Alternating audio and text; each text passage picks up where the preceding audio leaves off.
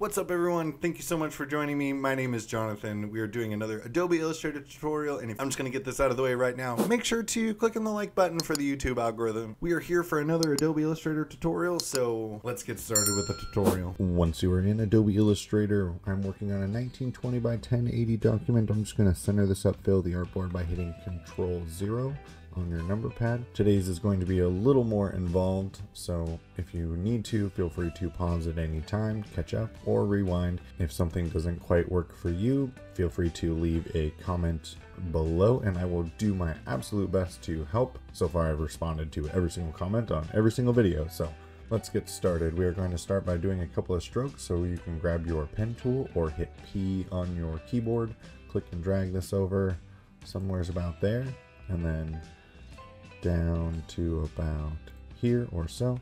Hit escape to get out of your pen tool, grab your selection tool, go back to your stroke, and we are going to crank this up 16, 60, 100. Let's do 125. 125 looks good. Let's see what 135 looks like. 135 looks good. So now we are going to click on the object, or click on your stroke, click expand, click OK, expand. And then once you've done that, grab your selection tool by hitting A on the keyboard, and we are going to round, oops, I don't want all of these corners, I just want this one. So make sure to just click on this anchor point, and we can actually hold shift and click on this one. We're going to do both of these. So now make sure you are on your direct selection tool, not your selection tool, your direct selection tool. Click on this anchor, hold shift, click on this anchor, and then drag this down. We're going to round this edge off. Somewhere is about there probably. And then we're going to do the same thing with this one. And we're going to do the same thing with this one. We're actually going to click on this anchor and drag it up some, so it's a little further of a draw. We're going to do the same thing on this one. Drag it down a little bit. Somewhere's about like so. And then since we are creating the letter Y, I suppose you saw the thumbnail and that's why you're here. We can click on this guy. We can grab our regular selection tool and we are going to just use colors within this palette so everyone can follow along. I'm not going to use any custom colors. I will pause so you can see the RGB codes, that way when we're making some colors later, so don't worry about that. Now we're going to grab our pen tool again, click off that click off that object, grab your pen tool by hitting P again. We're going to click down here somewheres, and we're going to go all the way up here, and we're going to do somewheres about like so. Hit escape to get out of that. Then we're going to swap these colors around, but we want this to be black so we can see it. And then we're going to do very similar here. We're going to come up this edge and then we're going to come back over to there. So we're going to grab our pen tool. I'll zoom in a little bit so we can see. We're going to click here and then we're going to click somewheres up here. And we're going to do a nice shape kind of like so. Zoom back out a little bit. I'm zooming in and out by holding Alt on your keyboard and using the scroll wheel on my mouse. And then to move around on the artboard, I am holding the space bar and then just left clicking and dragging around. So now grab your selection tool. Actually, we're going to click on both of these paths by holding Shift, click on both of these. Now click, holding Alt and Shift, drag these over out of the way. And now select both of these all of these objects, go over to your Pathfinder tool and hit divide. And now ungroup these, and you should have two shapes, although it did something super funky.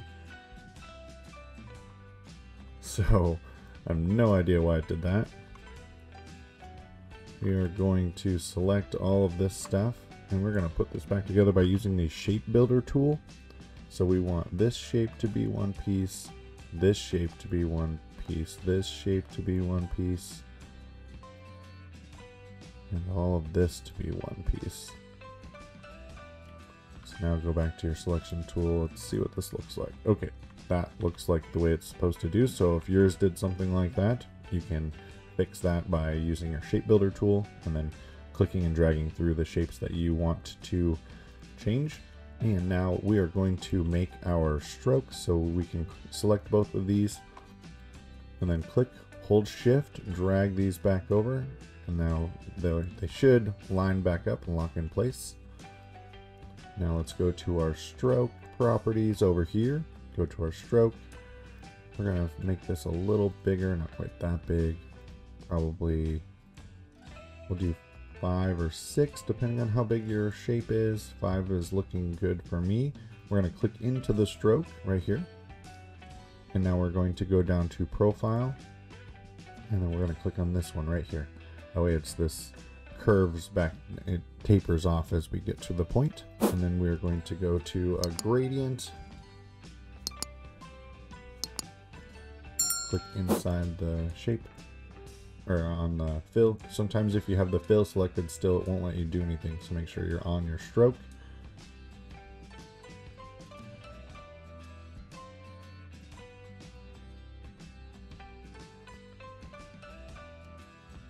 We are just going to do not something like that. That looks super weird. Oh, it's on radial. That's why it looks super funky. So make sure you just have it on your linear gradient. And then we are going to make both of these this color right here. Drag that over. We're going to make this a little bit brighter.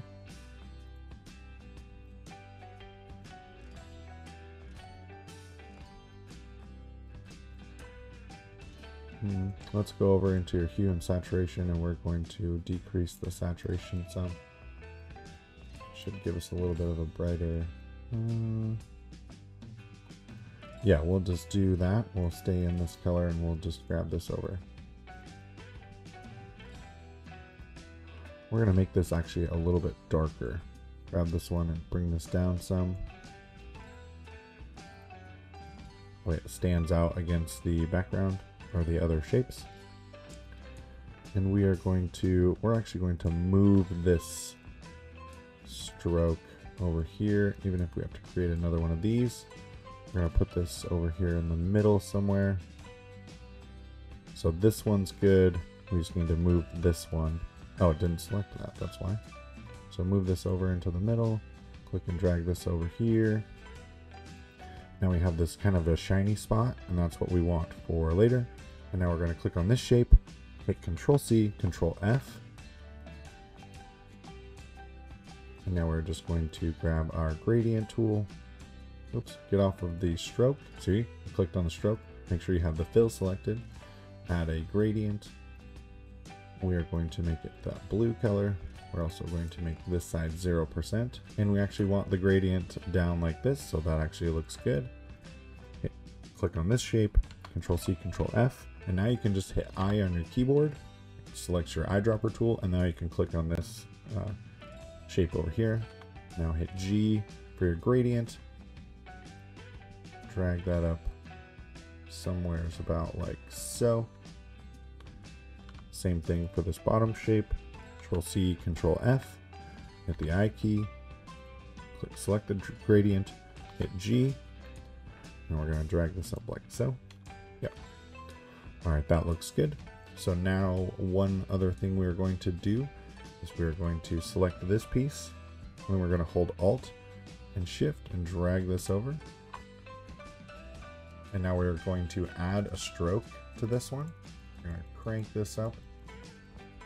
Probably going to do somewhere upwards of like not 40. That was way too far. Let's see what 30 looks like.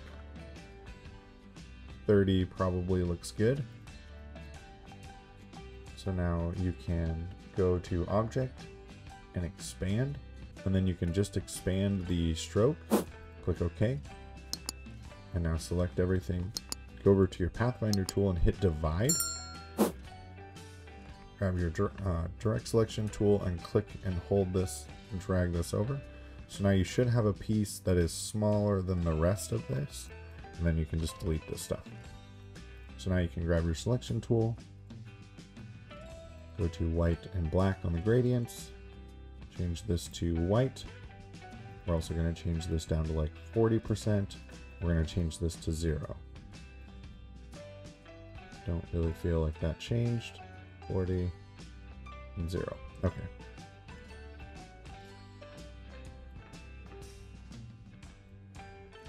And let's do something like so. And that looks good for that piece. Now we're going to do the same thing for this one. So click, hold Alt and Shift, drag this over. Change the stroke. We can probably get away with 40 on this one because it's a little bit bigger of a piece. And now select that object, go to Object, click Expand, adjust the stroke, click OK. Make sure you have everything selected. Now go to Divide. And now you should be able to go to your Direct Selection tool and click and drag this out. Not sure what happened to the stroke there, but put that back. Let's go back and see if we can fix that. So when did that happen? When we expanded the stroke? So go to Expand, just the stroke, click OK. Yep, that's when that happened. So now let's see if we can fix that.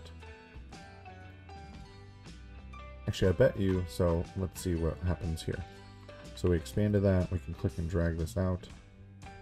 Oh. Select everything, divide, click and drag this over. I bet you we can just delete these anchor points. There we go. And that's going to be round enough for me.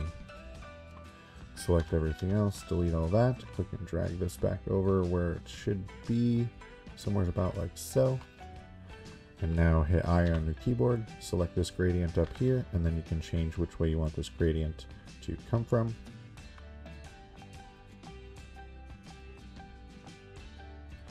Do something like so. And now one of the last things that we're going to do is we're going to grab our ellipse tool. We're going to create a shape that's something like so. Go over to our gradient tool, go up to white and black, go to radial, hit G on your keyboard to adjust the gradient. Make this about like so, and then, whoopsies, drag this up so that it's like that. Now hit V on your keyboard so you can get out of that. Go up to your opacity panel or your transparency panel, however you want to get here. And then go to color dodge. And you can drag this over. Rotate this. So it's on there. You can adjust the size accordingly. That looks good. So now click on this one, right click, go to transform, reflect, and apparently that does the exact same thing. Weird. Click OK. Click and drag this down over here onto this one where that whiter spot was. And then rotate this around so that it makes sense.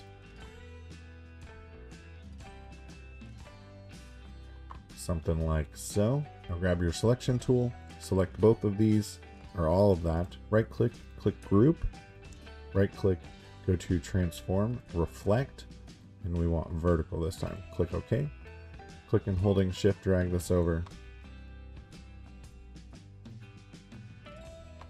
We can just line this up on the artboard. Whoops. Group these together and now line them up on the artboard. Wow, I nailed that. I'm actually going to bring this up a little bit. Now we're going to right click on this one, transform, reflect, and we're going to do horizontal and hit copy.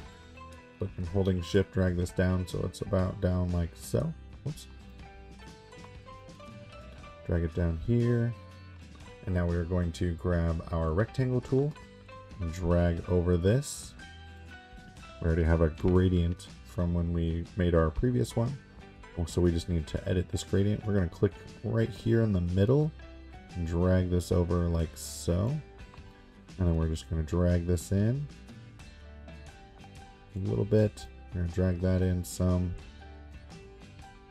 about like that. and then select everything below that. And actually probably move this down a little bit. That looks pretty good.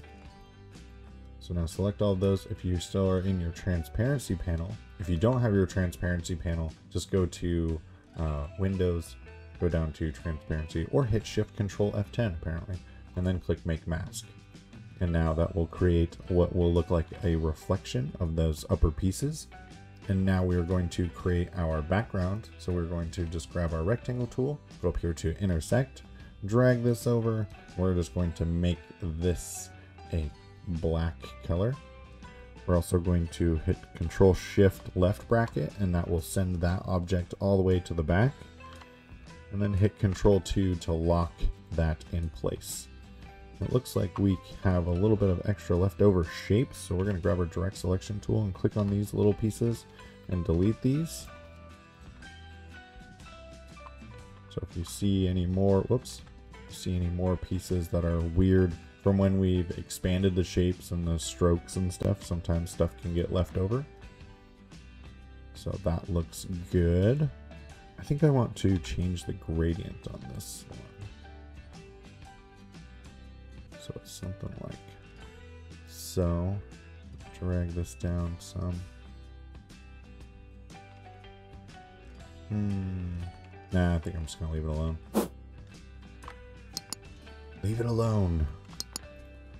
Alright, now we're going to go over here and grab our ellipse tool. Grab our blue color, and we're in our ellipse tool. And then we're just going to make a shape. Kind of like so. Drag this over so it's lined up. And I guess we are going to do a gradient. We'll just start over. Go to our blue. We're going to make this a radial gradient. G.